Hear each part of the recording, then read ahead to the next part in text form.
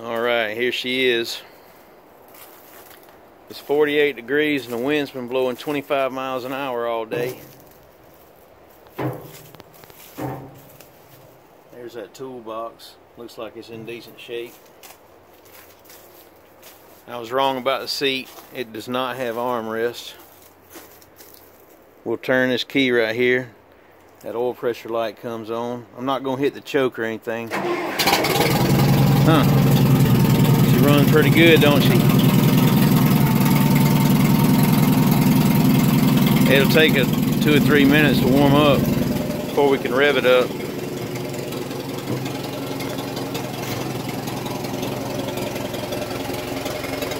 See that muffler sticking out right there. See underneath. I don't believe there's anything leaking. Look on the ground. Now that ain't saying something didn't leak before this tractor was parked here.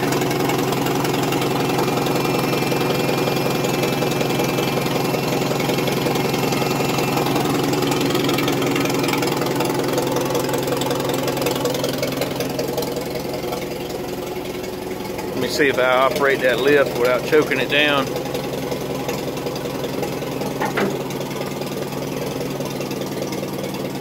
Yep.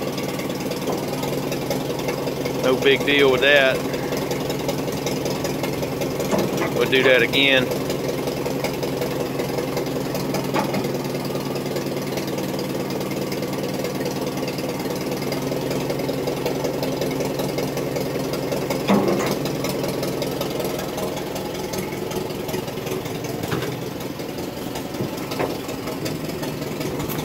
You can see the tread on these tires. It's good. Well, I said there was no dry rot, but there is a little bit of cracking right in there. Nothing that would keep you from using it for 5 or 10 more years. All right, let's see if she'll rev up. I'm gonna ease into the throttle.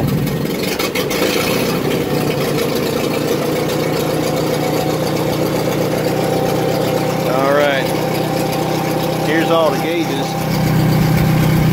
Apparently, it's only got a temperature gauge and an amp gauge. I don't see any more.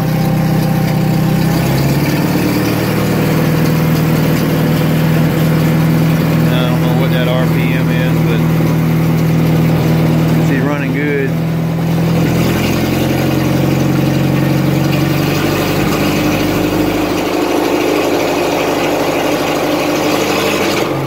There's that cutting out I was talking about. So I'd slow it down.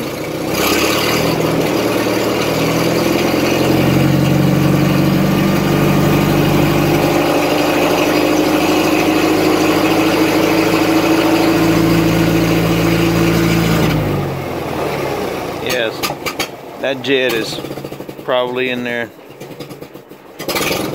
That jet in there is probably stopped up in the carburetor.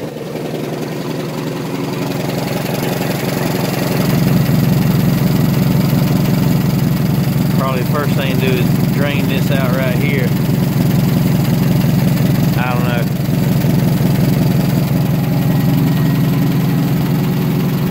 Well, there she is. Looks like she could use a good bath.